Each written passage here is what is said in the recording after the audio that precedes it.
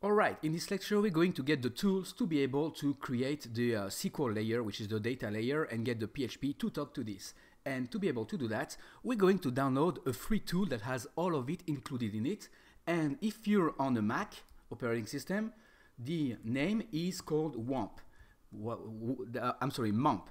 And MAMP stands for Mac, and then you have Apache, so that's for the server. Then you have mySql and PHP. Okay, so let me write this down. So that's Mac, that's Apache, that's M is for mySql, and P for PHP.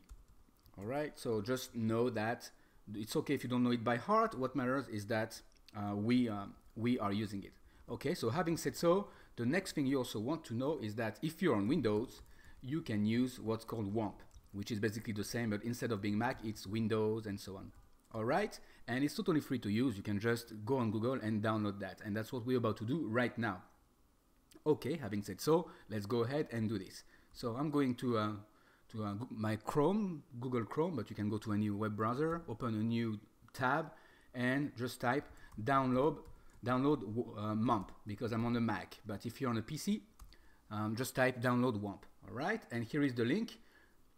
mamp.info en downloads. Okay, but I'm sure you see it straight. Click there, and once you're there, just click on macOS or Windows and click on download. So any of this version will do just fine. Now I've already downloaded it so that I can save you time, and here it is. I have my package, and just follow the installation process.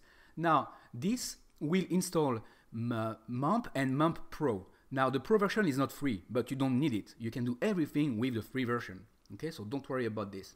All right, then click on continue and so on. License agreement, agree. Then the installation type, install everything, and then click on install. Okay, I already have it, so I'm not going to do that. All right.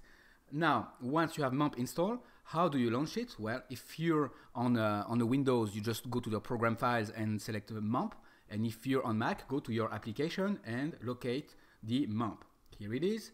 And inside of this, locate this MAMP, the one that has the elephant sign, and double click on it, and this will launch MAMP.